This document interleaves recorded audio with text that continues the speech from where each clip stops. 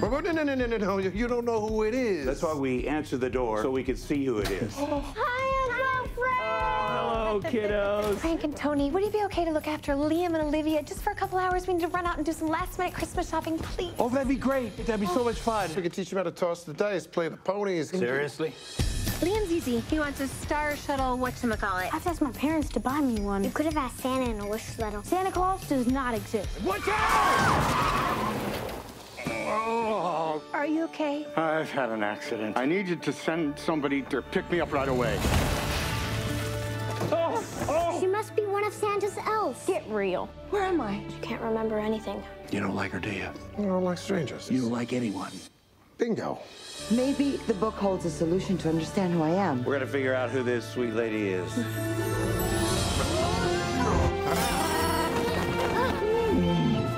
He's a bit nuts, but I don't think he's dangerous. I don't think he's nuts.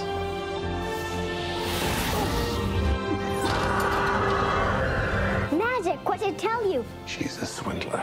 She's here to make sure we're on best behavior. What is going on?